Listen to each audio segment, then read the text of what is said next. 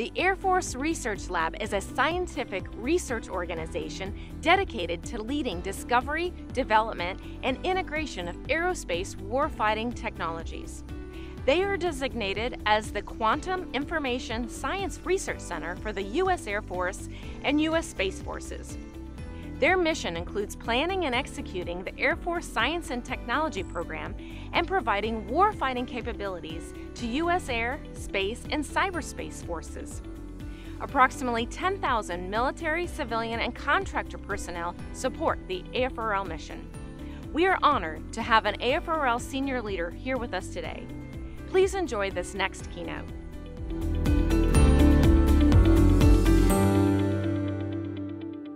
Good afternoon. Hi, I'm Jackie Gamblin. I'm the CEO and founder of JYG Innovations. I also serve on the Dayton-Wright AFCEA Chapter Board of Directors. So currently I'm serving as the endowment chair, and I wanted to share a little bit of information to you about what your sponsorships and donations have meant to our community. We currently are at a total of almost $600,000 that we have contributed in scholarships and grants to undergraduate programs and K through 12 STEM initiatives. So if you could please give an applause for the work of our chapter.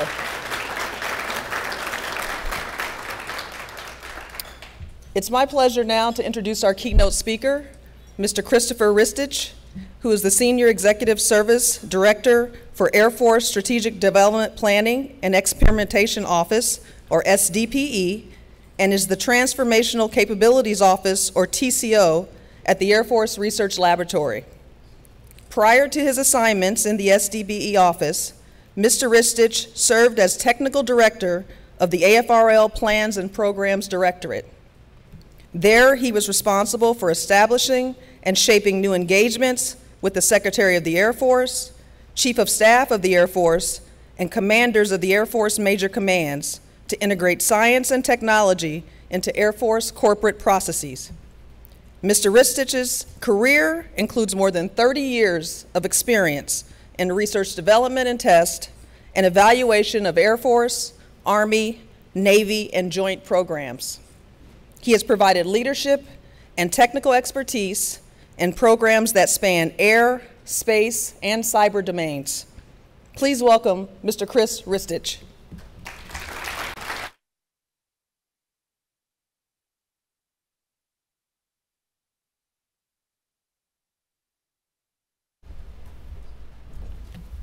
No, thank you. I appreciate the opportunity to meet with you all today. As the slide says, and if you heard from the introduction, I'm actually dual-hatted, a director over 2 different organizations in AFRL now, both of which will actually kind of tie into the discussion that I have for you today. But the primary focus is on the Transformational Capabilities Office that we've established in AFRL. And the story I want to tell you is how we're responding to changes in the technology and threat landscape across the globe.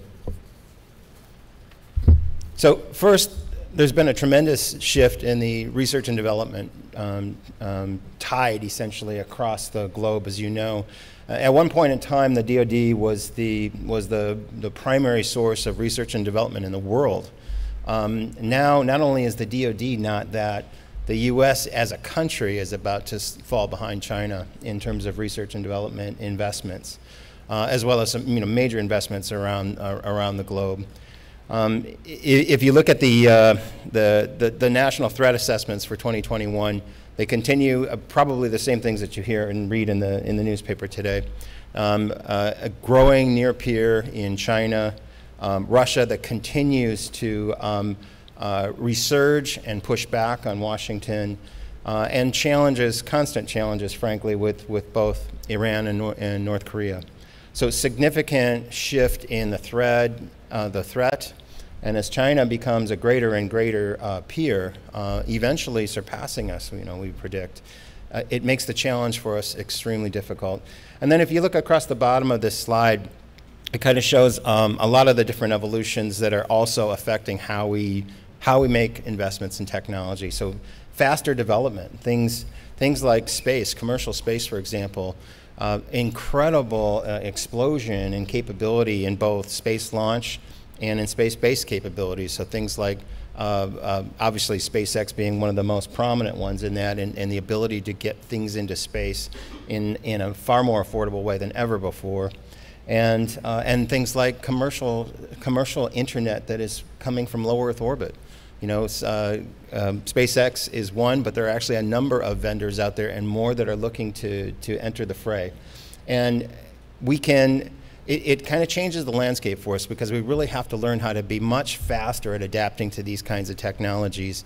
It's the same issue, you know, that we're kind of here today to discuss. There's a lot of opportunities to take cutting edge technologies and bring them into the Department of the Air Force. And that's the challenge, is how do we do that and do that quickly? So I've got an example there, a picture of electric vertical takeoff and landing aircraft. That's an emerging tech area that the U.S. is trying not to lose to the rest of the world. And it has the ability potentially to change how we move personnel and equipment around on the battlefield into the near future. So we're looking at how to exploit that capability.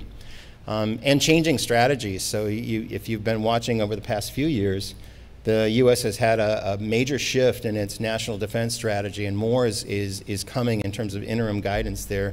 But even specifically, home to AFRL, the research lab, there's a science and technology strategy that was released by the Secretary of the Air Force 2 years ago. And I'm going to show how much of the change that's evolving in Air Force Research Lab is coming from that document and from the strategy and the strategic thinking behind that document as well. And of course, the stand-up of a new service within the Department of the Air Force, now the U.S. Space Force. All of these things are fantastic for the nation, but they create challenges for us in terms of how we ensure that we are providing the necessary support to those both services.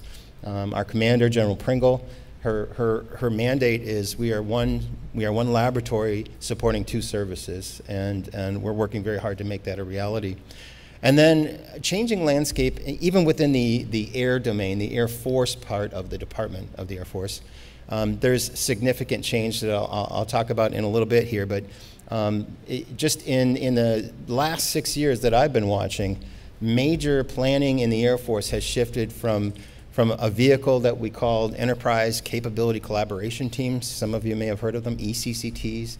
They were looking at these once-a-year Chief of Staff of the Air Force sponsored studies that were looking at the greatest challenges to leadership. So how do we ensure air superiority in the year 2030 and beyond, for example? It's a very difficult thing to do with a peer-level nation. And then 4 years ago, so 6 years ago, ECCTs. 4 years ago, we changed to the Air Force Warfighting Integration Capability, AFWIC, and now in the past year, AFWIC itself is morphing into a broader organization called Air Force Futures. So very challenging threat space to navigate here, and a rapidly evolving ecosystem within the Department of the Air Force in which to make those changes. So we've got a real challenge ahead of us here. So we're responding with a holistic approach in AFRL, and you're going to see, if you're familiar with the laboratory, you're going to see that embedded in this discussion and in the 4 organizations you see on this chart, there's a significant change that's really happening. Most of you probably, if you're familiar with AFRL, you think of it as a foundational science and technology organization that is typically focused on how we address the gaps of our major commands across the Department of the Air Force.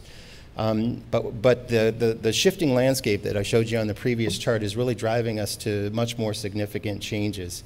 Within AFRL now we have the Transformational Capabilities Office, which I'm going to focus on for much of the rest of this briefing. But we also have the integration of AFWorks, which is now looking at disruptive, primarily dual-use technologies in industry. And as the introduction said, the strategic development planning and experimentation is all about operational experimentation to understand the military utility of concepts that are coming not just out of the laboratory, but out of other sectors of the department as well. And I'm going to paint a picture for you of how these are kind of holistically working together to create change in not only AFRL, but in the Department of the Air Force as well. So I mentioned the TCO was stood up in response, frankly, direct response to the science and technology strategy that was signed out in 2019. That strategy, which is out in the open and available for anybody to read, it called for a significant shift in the portfolio of AFRL, moving funding and focus to what it called transformational capabilities, things that would allow us to lead to demonstrations that test the viability of leap-ahead capabilities. And it mandated essentially that we do that in a different way from the way we maintain our technical depth, our core competencies, if you will, across the laboratory. So the result was the stand-up of the TCO. And frankly, it was modeled after that bottom organization. So SDPE was an organization, although focused on experimentation, the basic premise of that organization was find the best solutions everywhere and validate the military utility of those capabilities and bring them into the force. Find ways to rapidly accelerate that capability. TCO extends that now not just to mature capabilities and technologies, but to science and technology. And so we actually go deeper into the portfolio. And by aligning these different pieces, these different elements, these business modules, if you will, of AFRL, we're creating a very powerful capability. I'm going to kind of walk you through an example of one of those aspects. Specifically, I'm going to talk about the Skyborg program. May have heard about it in the news. It gets a lot of press, sometimes more than we want. But I'm going to pull a thread and illustrate how these different AFRL business entities, modules, essentially, are delivering capability along the Skyborg front. So, of course, first and foremost, it is about developing cutting-edge technology and transitioning that capability. So when we talk about vanguard programs like Skyborg, the fundamental goal is to transform the future force and transition the capability, right? That is their major efforts focused on transitioning new capability to the Air Force. And again, for the first time, at least formally, the focus is on the future force, not evolving our current major commands and our current warfighting capabilities, but really that leap ahead to what does the future force of the Air Force, the Department of the Air Force need to look like, and how do we get to that? How do we enable capabilities that get us to that point? All right, so complementary investment. So what is Skyborg exactly? If you're not familiar with it, it's an autonomous low-cost vehicle architecture which enables the Air Force to posture, produce, and sustain multi-mission sorties at sufficient tempo to produce and sustain combat mass. All right, that says a lot, right? What we're really saying is, and I'm going to dig into this a little bit deeper in a moment, it's about how we take unmanned systems, team them with manned capabilities, and do it in a very flexible and affordable way to generate mass on target, to generate ISR, to generate communication nodes, many different applications that the technology can provide, but it's about leveraging our current capabilities and getting a force multiplier, if you will, for the things that we're trying to do and generate for the future force. This will be an incredible capability that we deliver. It's a very high-risk program, very great challenges, but we're also making some really significant progress on this. So let me pull a thread, essentially kind of walk you through how these different components of AFRL are kind of coming together to form this. When we're talking about technology at the edge for Air Force or Space Force, it's not something that happens overnight. This is something that is the result of years of investment of technology, and as I'll show you in a minute, in many different technology areas. Years of foundational science and technology that really had to come to play to support this capability. So looking at basic autonomy, both at the platform level, at the subsystem level, at the mission system level, open architectures, of course, to create that flexibility and that ability to rapidly adapt these systems in the future. Low-cost structures to make them affordable so that we can generate these en masse. And of course, because the idea here is teaming, how do we create effective human-machine teams? And what do those human-machine interfaces look like? and so on. So many technologies, I'll dive into them in a moment here. But all of what Skyborg is building off of foundational technologies that we've been investing in for years, and in some cases even decades. And this chart, this kind of shows that progression. From on the left side there, you see all of the different subsystem components that I just talked about, radios and data links and sensors and vehicles and so forth. All of those began their life as independent science and technology investments within the laboratory. The key then is how do we integrate them? And integration itself is a very difficult thing. I'm sure many of you know that.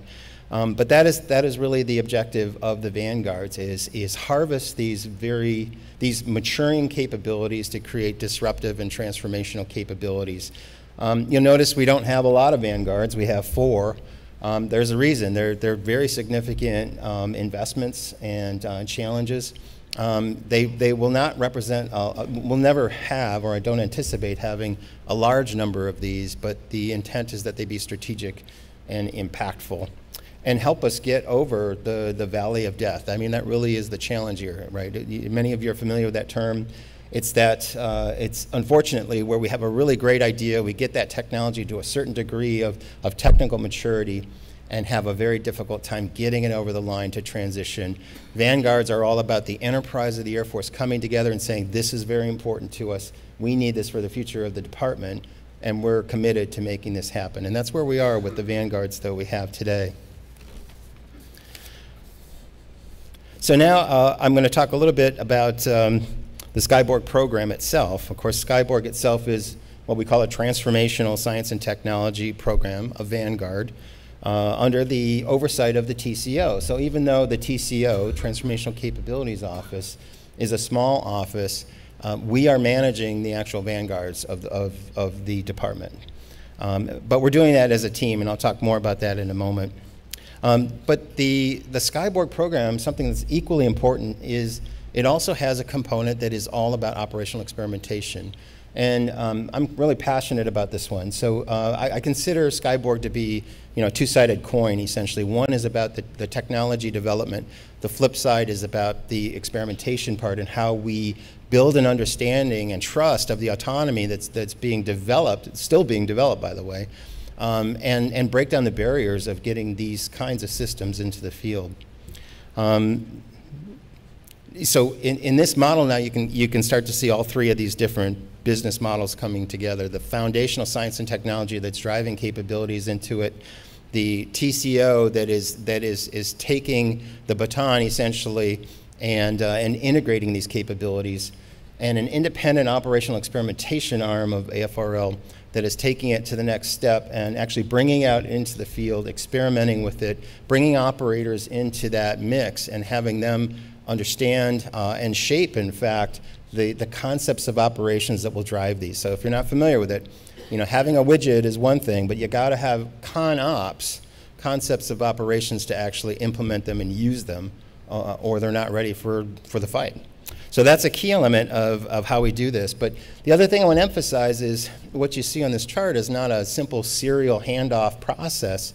The integrated team that is Skyborg is actually formed of many of the subject matter experts that actually created the individual technologies, together with program managers in the Transformational Capability Office, and partnered with experimentation partners in Speedy. So all 3 of those elements are together as part of the integrated team. And in fact, it's even more than that, because I'll show you in a minute when we talk about transition, it's about bringing the program office actually into that mix as part of the team too.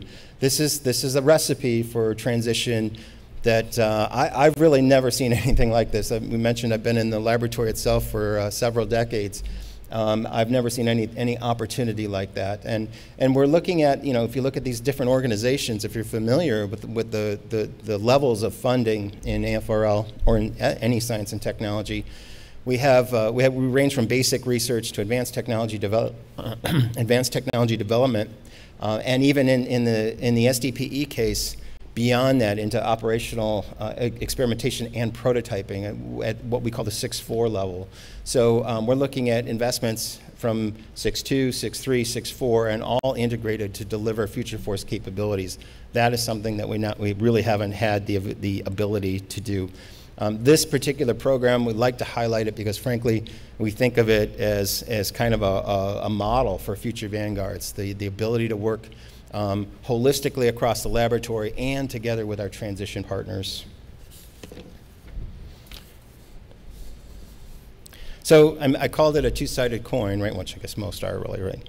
But the front side of that is the tech development part, the vanguard proper, the part that you hear a lot about in terms of its technical objectives. So Skyborg is integrating all of these independent component technologies to enable the Air Force to operate and sustain these teamed aircraft, if you will, generating combat mass through a family of systems that's supported by a transferable autonomy foundation. And I'll talk more about why that's important. The autonomy foundation is really an autonomy core system, an ACS. So we're building, we like to call it the brain, essentially, right, of Skyborg. And if we're successful, when we say transferable, this family of systems becomes really powerful when you can take that autonomy core and start extending it to other systems very rapidly. That's where scale starts to make a big difference. And where we can get a competition of ideas and a diversity of missions from industry as well, and utilize that same fundamental autonomy core system. So, and then all of this is of course built off of a foundation of open mission systems and digital engineering as well. And then the flip side of the coin, the operational experimentation part, when you look at the military utility experiments that SDPE is executing, a key part of that is really getting that early warfighter involvement that I mentioned before, building confidence for technology transition, and helping to develop the concepts of operations for flying these actual systems in the autonomy core system on different platforms to validate that portability. You've seen that, if you've seen the headlines, we've actually demonstrated the ability to take that evolving autonomy core system. So remember, it's still under development. It's going through a 0.5, 1.0 plus kind of iteration and evolution. And as that autonomy core system grows, we're able to continue to experiment with it in operational conditions. And one of the things that is especially important about it, in addition to sort of breaking down some of the barriers to test and operate with these, is getting, and getting the test ranges to actually allow you to bring them out there. It really is, it's providing a very powerful foundation of confidence in the capability, and I think that's going to be really important when we talk about transformational things. It means we're doing something very different, and it means that there's going to be a barrier to overcome in terms of getting adoption from the major commands, the warfighters of the Air Force.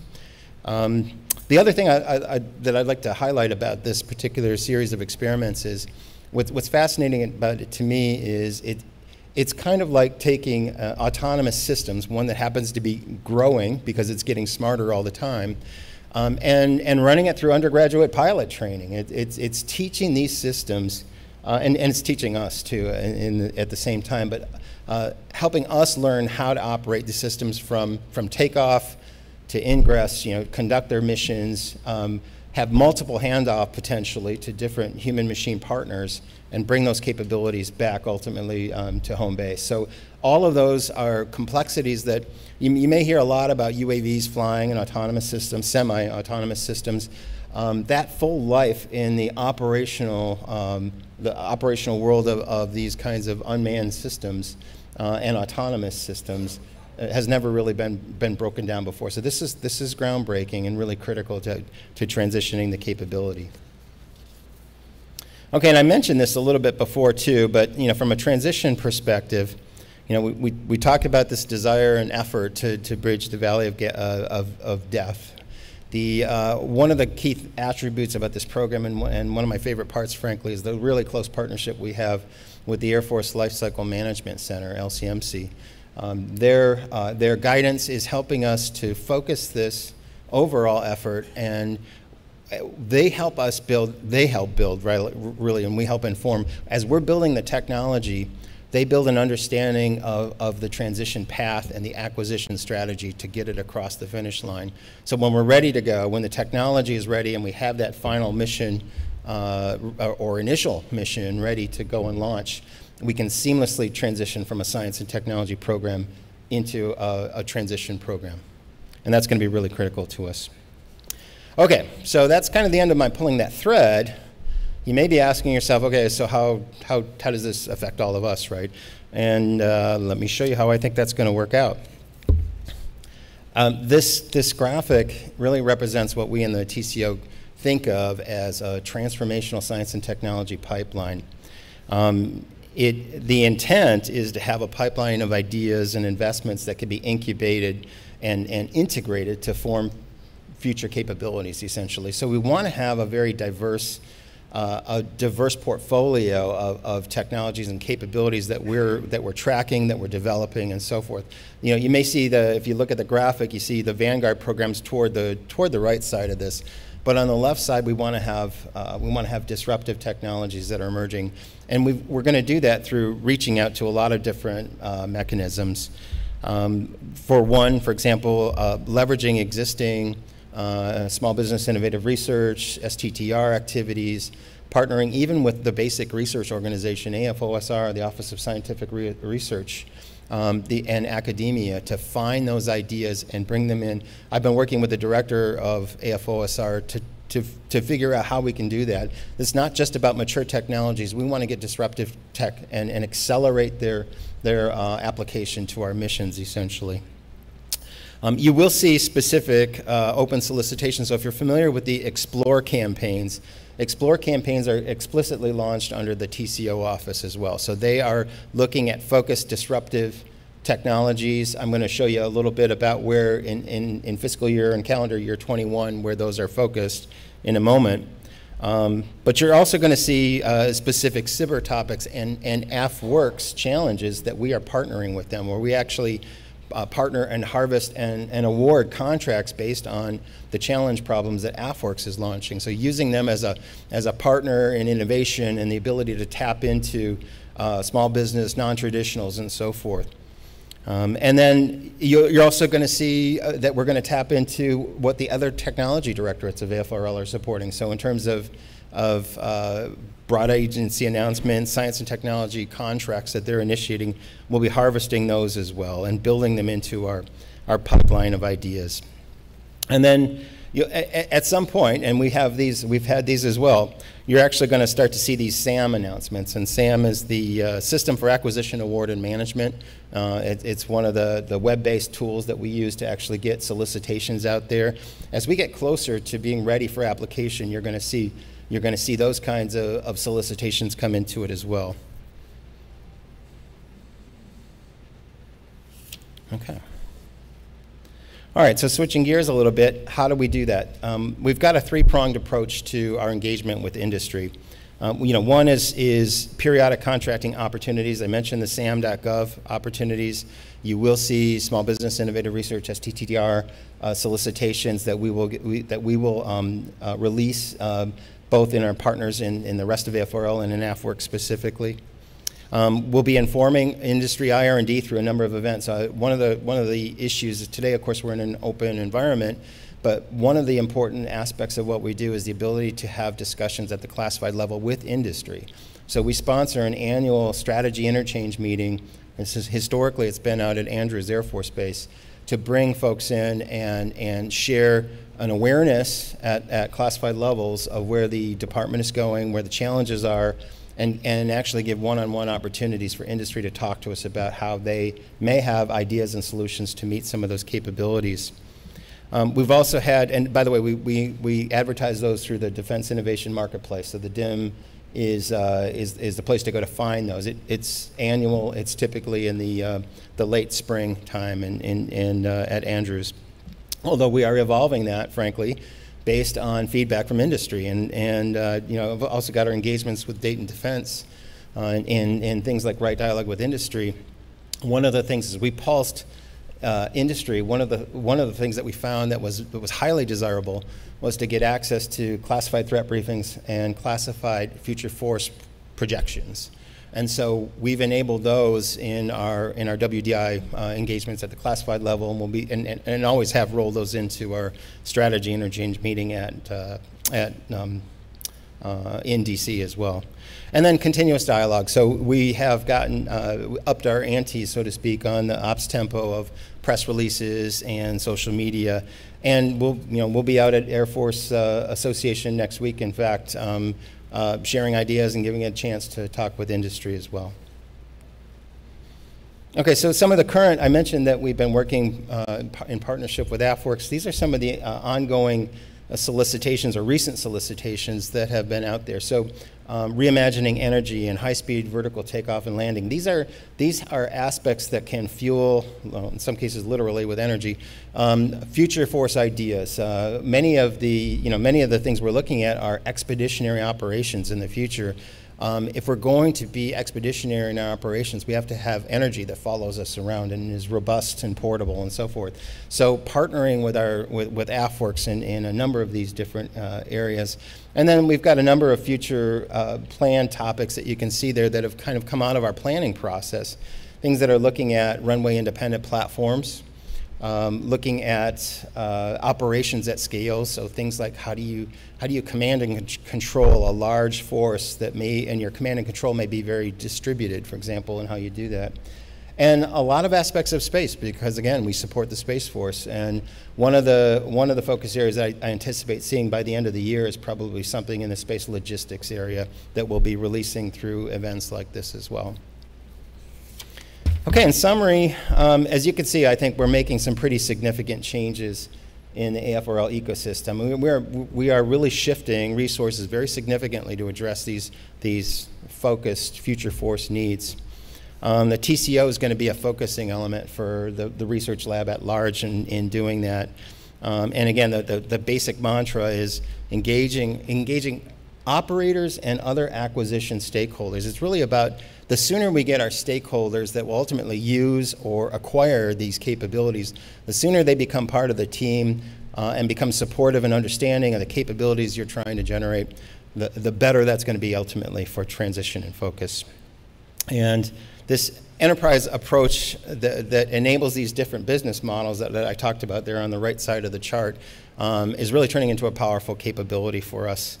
And then finally, I'll add, for those of you that have worked with me in the past, since our stand-up of our original office, SDPE, in 2016, we've always been focused on industry as a critical partner for us in these, and that's why we have these classified and unclassified events throughout the year and in each year to engage industry, share the challenges that the department is facing so that we can have a common understanding of the challenges, share opportunities to gather ideas, share solicitations for where we need contracted research and development and analysis and other things as well. So that's been a passion of mine since standing up the SDPE office and now the TCUL office as well. So again, that kind of completes the discussion here. I think potentially, I guess we could have maybe 5 minutes to have any questions and answers. Yes, sir. I think you're not mic'd up, so maybe stand at the here. podium and then I'll ask them from afar. Sounds good. So we got a series of questions, and don't forget the QR code and the link still works, so you can use that. But we got a couple, and obviously with the caveat that you'll answer what you can and you'll defer what you must. Right. Okay. So first question: how does the Navy's MQ-25 and the RAF's Royal Wingman program interface with Skyborg? So Air Force Research Lab has a number of collaborative international programs. So I think in general we're working not only domestically with the Navy, but with the UK and Australia and other partners as well. Specifically, Skyborg does not have that particular connection yet, but the laboratory at large does, and I think that's certainly a possible future extension of it. Next question, will SBIR, Small Business Innovative Research, Phase 3s be part of Skyborg? It's hard to say whether that's going to be, SBIR Phase 3s are a powerful tool for the department. it's hard to say exactly from a future acquisition point of view how that might tie into Skyborg at this point. So we got another question, and I think it was cut off a little bit, but under Chief Brown's accelerate, change, or lose, how do you envision the feedback loop to ensure a refresh of ideas once they're in sustainment and back to the TCO? Do you see that as a life cycle in and of itself? I'm kind of extrapolating, but do you see it as a life cycle in itself, or is it going to be, how do you throw it over the wall? Yeah, I think there's probably two parts to that. So one is, my example of Skyborg. Skyborg itself has a DevSecOps kind of an approach to developing the autonomy, adding new capabilities, think of it as adding new mission capabilities to it over time. So we're going to have and by having a common baseline for that autonomy core system, we can rapidly push those capabilities out. So in general, we're looking at how we create systems that themselves are far more agile and able to accommodate changes in the future force. And then in the broader sense, as a TCO, we're constantly looking at evolution of our own capabilities, evolution of peer capabilities, and looking at the delta and understanding where do we need to make investments to meet that evolution and stay ahead of it, in fact. So that's a constant loop for us, if you will. Great. Okay, and let's see. Well, how does Air Force contracting provide AFRL TCO the ability to change/impact the narrative that the U.S. and DoD will fall behind China? What is the best way to win? I'll say this without getting too specific. We have a fantastic contracting shop that is incredibly responsive and uses the full range of contracting mechanisms that are available. I've seen that same kind of responsiveness in our partners in LCMC as well. So I'm very optimistic about our ability to get things done contractually. I know that it hasn't always been the case, but I'll tell you, of the organizations we're dealing with, we're in a very good place when it comes to that. Okay, we got time for one more question, if we'll,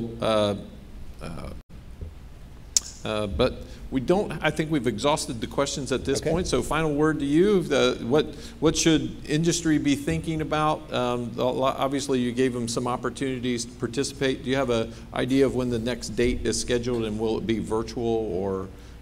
The classified one will be probably in the April timeframe.